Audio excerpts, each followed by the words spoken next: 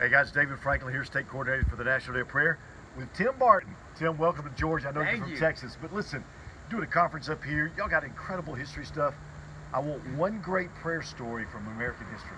Okay, so one of my favorites, September 6, 1774 is the first time that as a nation we ever had congressmen come together.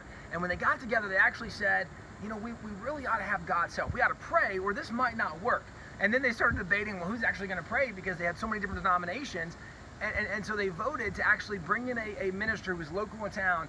He came in to lead them in prayer. And what's interesting is the prayer didn't just be a basic, like, well, God bless our time together, amen. It wasn't a basic kind of prayer.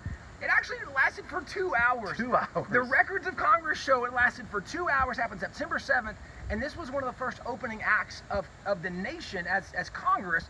They recognized without God's help, we're not going to survive. Well, obviously we survived, we became a pretty significant nation, but it was built on this notion that we knew we needed God's help, and so they opened with prayer. 1774. 1774.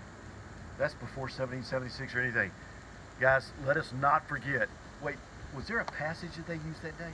There were several. So Psalm 35 is the one that most founding fathers talked about, because they felt like that this is when we've already had some oppression from the British, and they said, we feel like we're being unjustly attacked. Psalm 35 is what David wrote where Saul was persecuting him. He said, God, defend me. I've done nothing wrong. And so they said Psalm 35 spoke to us as if God himself was speaking to us that morning.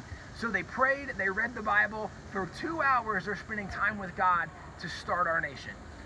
Guys, let us not forget our history, and let's be about praying Scripture. We're praying this for Georgia when we really are seriously trying to pray for God to reign and rule over the state of Georgia. Listen, thank you for what you do. God bless you.